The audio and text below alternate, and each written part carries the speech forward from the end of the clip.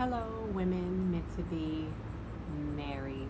In Genesis chapter 4, verse 7b, it says that sin is crouching at your door. Its desire is to have you, but you must master it. And I thought that was so interesting because we sin every day.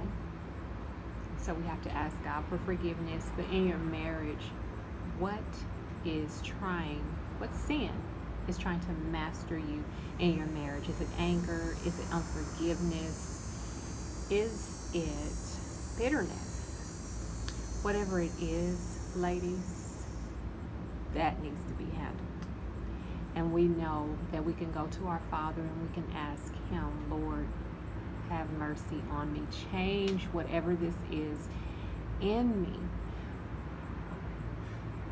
Because maybe it's gotten to the point where you feel like, you know what, I can't. Because it says in the scripture, it says for you to master it. But maybe it has become too much for you, ladies. Maybe it's truly time to go to the throne of God and say, you know what, Lord, it's overwhelming. And ladies, I've told you before, I understand because I have been there. Oh my goodness, when unforgiveness, anger, rage, just bitterness, all of that. I had all of that, ladies. And it's so freeing to not have it anymore. Oh my goodness.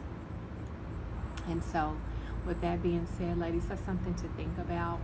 Of course, I always recommend prayer, and I always feel like, get you a scripture to hold on to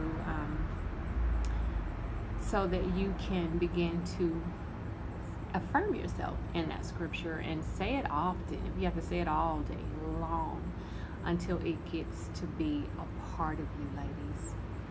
And because you don't want to be that way.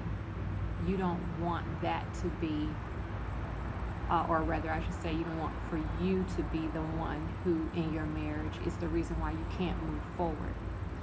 And I'm excited, ladies, about Friday. Cannot wait to hear what some of you ladies have to say about the challenge. So if you have not done the challenge, get to it, ladies. Because really and truly, ladies, this is probably going to be the only time that you get this much time, because from now on it's going to be weekly. And I think you all have had a week and a half. Yeah, I think so.